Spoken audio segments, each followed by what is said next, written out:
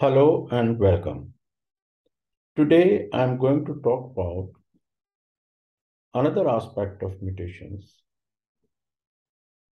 that is the randomness and non-adaptive nature of mutations. As you know, mutations occur in two ways. One is spontaneous mutation. Another, the mutations can be induced by physical or chemical agents. We call them as mutagens. Today, I'm going to focus on the first way of mutations, that is spontaneous mutations. And in that also, the question which I'm going to discuss with you is the randomness of the spontaneous mutations. And when we talk about randomness, actually, it is at two levels. One, whether the mutations occur on a specific point in the genome, in a specific gene in a genome, at a given point of time in a genome.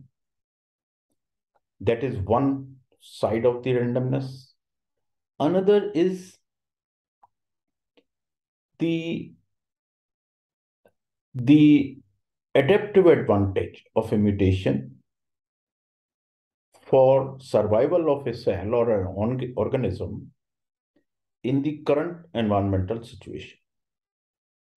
Okay, so there are two points I'm raising here in terms of randomness. One is whether in a genome there is a fixed site, fixed gene, preferred site where mutations occur. And secondly, the second point, which I'm going to discuss in detail, is whether a mutation, as and when it happens, whether it has an adaptive advantage for an organism or a cell to survive in the current growth conditions, or they occur anytime during the passage of the cell, or when we consider in terms of for an organism, it can happen in any generation without having an adaptive advantage for that organism in that environment where it is growing. Okay, but as and when the organism or the cell is challenged or faces that environment, then these mutations which are occurring previously gives an advantage to the cell or the organism so that it can survive. Okay, so now before we really go into the details of this, we should try to revise certain facts, okay, about the first part of the randomness. What we know already today, that there is no way by which we can predict or find out that which cell of an organism is going to have the mutation, or which gene in a cell or in an organism is going to mutate. But having said this, every gene in a cell or in an organism can undergo mutation at a characteristic rate from prokaryote to eukaryote. So every gene in an organism can undergo mutation. So it is random, basically, but we cannot predict that this gene in this organism, in this cell, at this point of time is going to mutate.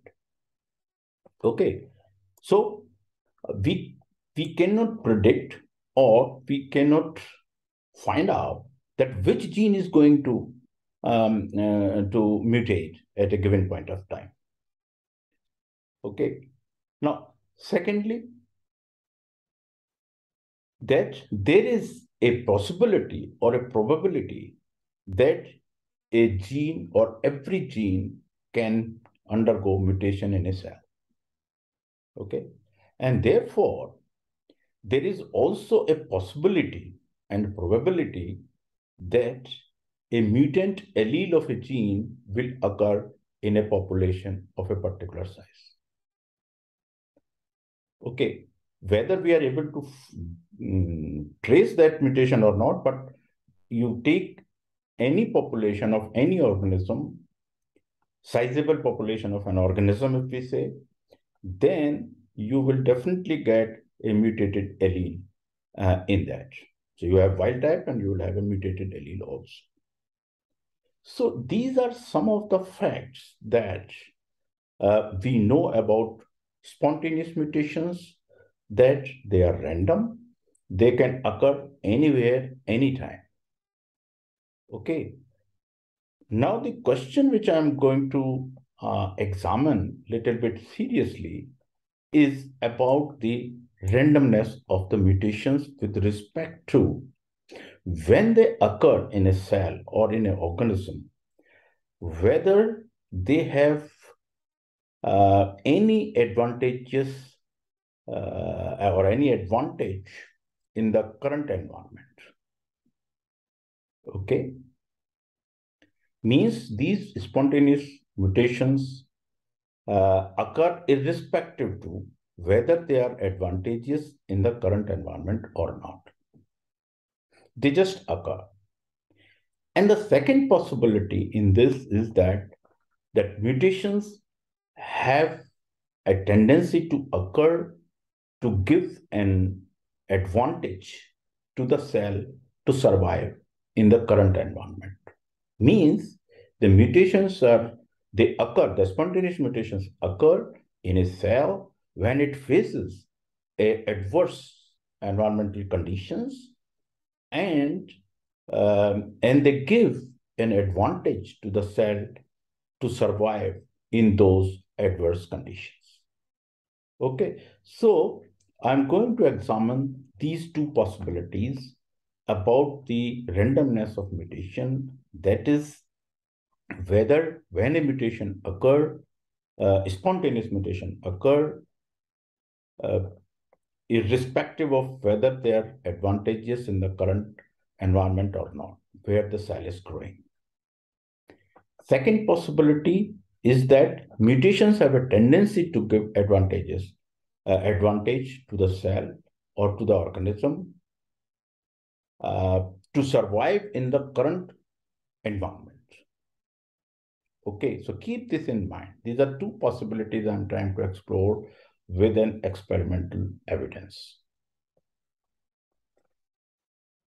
Now, this is very classical and very, you can say, historical experimentation done to answer this question once for all, that mutations are random and non-adaptive in nature. Okay, it means the experimental evidence which suggests is about the spontaneous mutations, that they are random and they are non-adaptive. Non-adaptive in terms of advantage to the organism or to the cell to survive in the current environmental conditions. Now, this also tests the Lamarck's theory of inheritance of acquired traits. You know, that's the basis of evolution. Okay, so the experiment which I'm going to discuss with you is performed by Luria and Delbruck way back in 1943. And there was a belief soon after the mutations were discovered that mutations occur in an organism to give an adaptive advantage for surviving in the current environmental situation for any organism. That was the belief for a long time. And then this work done by Luria and Delbruck corrected that hypothesis. Okay. And what they did here, they took E. coli cell as the experimental tool, and they challenged these cells with phage, T1 phage.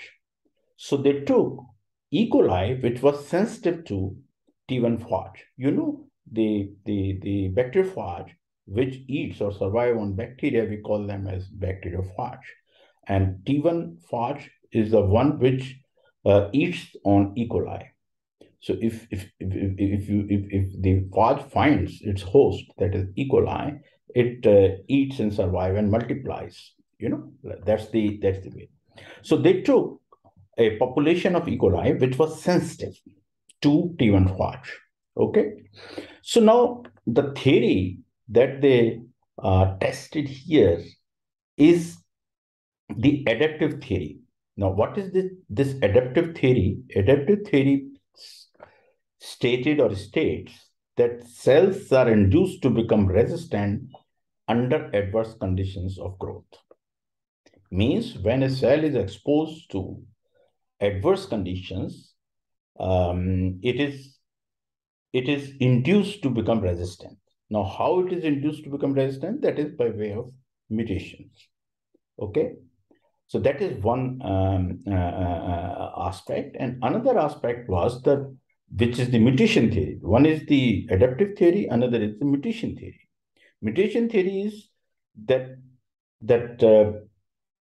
random events of mutations confer selective advantage to the cell.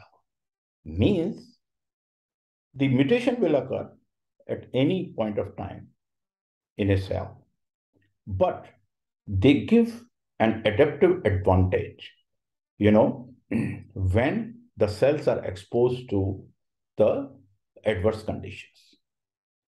Okay, so let me make it very clear, or the difference between the adaptive theory and the mutation theory. Adaptive theories, according to adaptive theory, the cells are induced to become resistant under adverse conditions. It means whatever preparation need to be done to have that resistance in a cell to survive through the adverse conditions done when the cell faces the challenge. And secondly, the mutation theory, it says that any random event of mutations occur, but they confer a selective advantage to cells when they are exposed to the selection pressure or adverse environmental conditions. Keep these two theories in mind. And so to test which of these two theories about randomness of mutations holds true, that is among the adaptive theory, which I explained, and mutation theory. Which one of the two is true?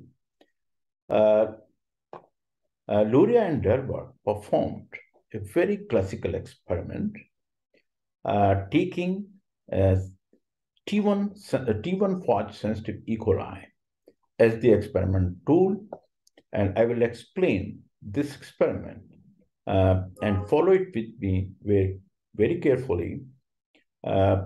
What they did and what were the observations, and then what conclusions they drew.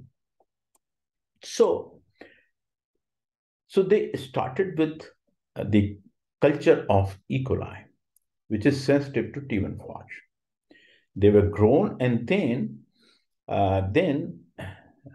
they were divided into two batches, single subculture and the multiple subcultures. Okay, and they were allowed to grow here and here, means in the single subculture or multiple subcultures, until each of these tubes or cultures here and here, they reaches to the concentration of cells, that is 10 to the power 3 cells per ml. That's the cell density. Okay, so it must have undergone generations, means 1 to 2, 2 to 4, like that. So each one of them multiplied a number of times to reach to this concentration, 10 to the power 3 cells per ml in each of these cultures. And after this, then the equal amount of sample, say for example 10 ml or 5 ml, was taken and spread on these plates, which were having T1 phage already plated on them. Okay, so these bacterial cells were plated on the T1 phage plates, and the number of T1 phage plated on each of these plates here and here is the same as the number of cells, E. coli cells. So there is one-to-one kind of interaction you may see. Okay, so what we are trying to do is we are giving a challenging environment where a sensitive cell is exposed to the threat of T1 phage, and T1 phage and E. coli. T1 phage infects E. coli cell and eats it away, so keep this in mind. So that's how this experiment was done. Okay, as a single subculture or multiple subcultures. I will explain to you why these two things were done here in a while. Okay, now these dots which you see is the number of E. coli T1 phage resistant cells, cell colonies. These dots indicate here, here, here, and here is the E. coli resistant to T1 phage. Okay, so it means one dot is a group of E. coli cell which has arisen from, of course, single cell. By its multiplication, it forms colony. That's what happens in case of bacteria. One cell, which in whether in challenging environment or normal also, it grows and forms colonies.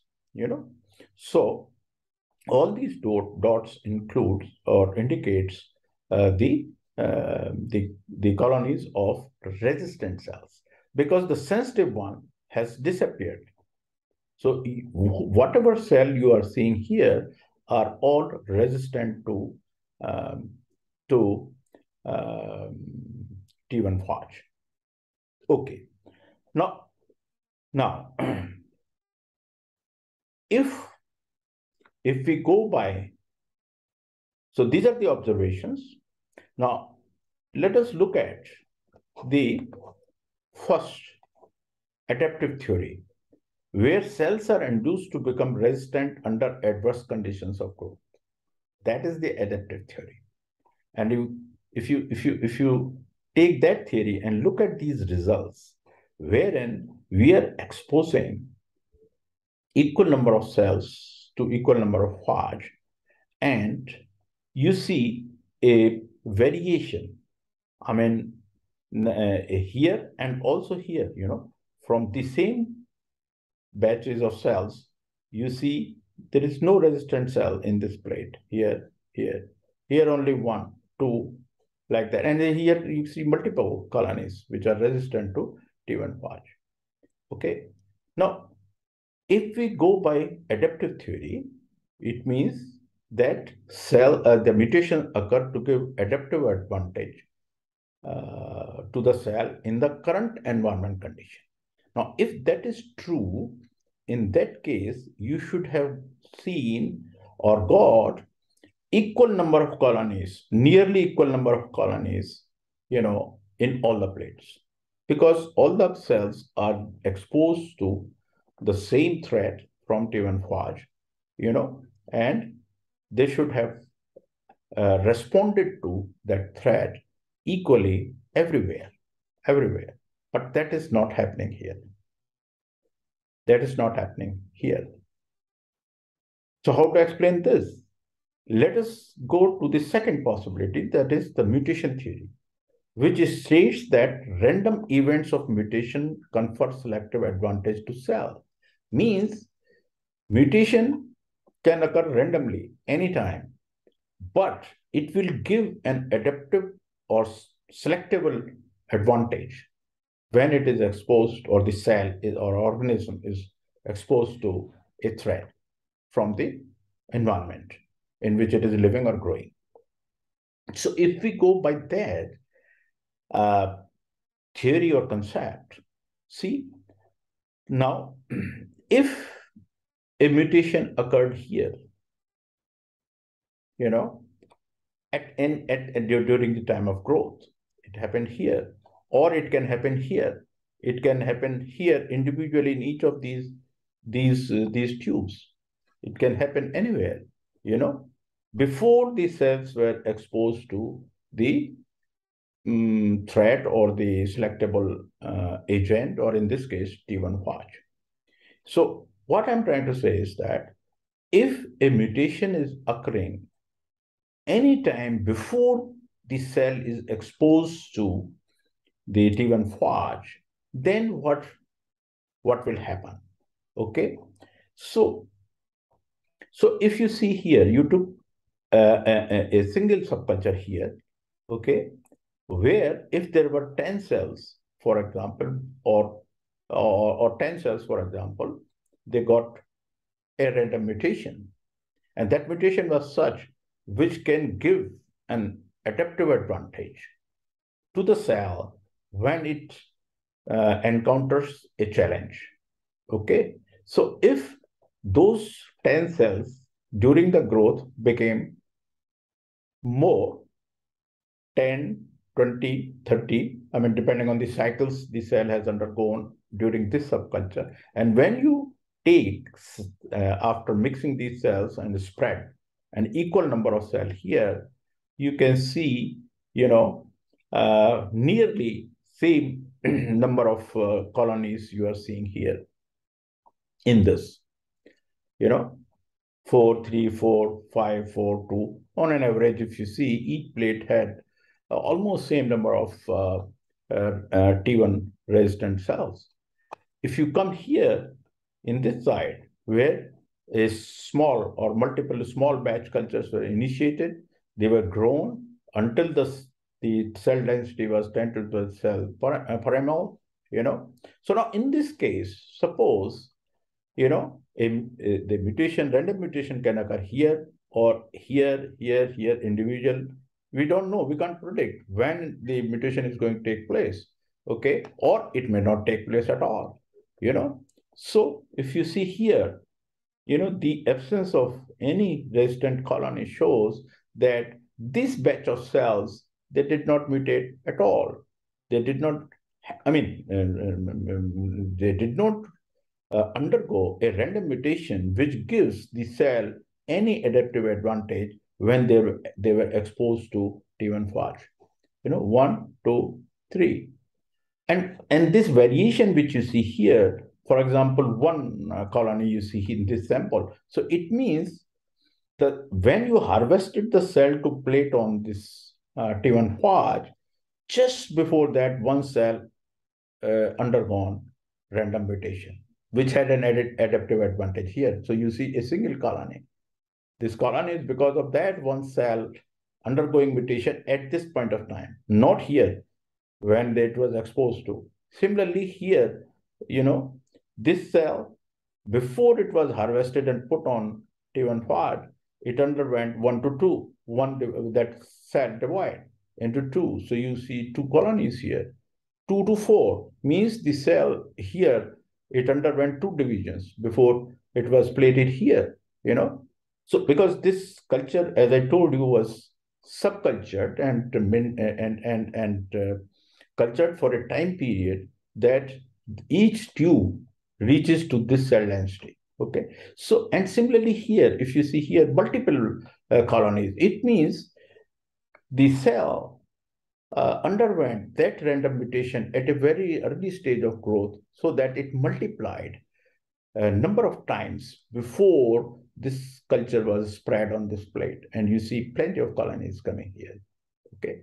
So this experiment, if you now put two and two together, you will see that random spontaneous mutation, they occurred on their own without giving any adaptive advantage for cell to grow in the current environment. For example, if this T1 phage resistant, a gene mutation which gave an adaptive advantage is bacterial cell to survive here, it happened at this stage, at this stage, or at this stage. There is no phage here, but mutation occurred. And that mutation, because of that mutation in the cell, when the cell was exposed to T1 phage threat, they could survive here. And others died actually. You are spreading 10 to the power 3 cells per ml density, and what you see only few colonies. What happened to other cells? Other cells died. They are sensitive. They were sensitive, so they died. Okay. So only those cells which had undergone random mutation, and that mutation was such which gave them an adaptive advantage here or here for that matter. So this simple experiment clearly clearly answered this question with which I started, that whether a random mutation gives any adaptive advantage for a cell to survive in the current environmental conditions. So answer is no. Mutation occurred here. The mutation theory is finally confirmed that it's a random event of mutation which occurs and gives this selective advantage to the cell. Means a mutation will occur, but as and when a cell is challenged or an organism is challenged for that matter, these mutations help the organism or a cell to survive through that. When their members of the population will die, few will survive. And that is what survival of the fittest is, one of the evolutionary theory, that when a population faces environmental challenge, when most of the individuals die, only few survive. Now, what are these few? These few are because they have undergone some mutations, some changes at the genetic level, which helps them in to survive through those environmental conditions. Okay, so the conclusion here is very simple, that the mutations arise randomly, and I'm referring to spontaneous mutation all the while. Spontaneous mutations arise randomly with respect to selective advantage in the current environment. It means they just occur. They may have an advantage for surviving in the current environment or not, but they occur randomly in the genome, and as far as site is concerned, that cannot be predicted. As I mentioned, that it can happen in any gene, in any part of the gene, of a cell or an organism. But it's not happening in response to a challenging environment. Okay, so I hope I have tried to make you understand this part clearly. So I will stop here. Thank you very much for patient listening to me. And if you have not subscribed my channel, please do so, and also hit the bell icon so that you get notification about my future videos. Thank you very much.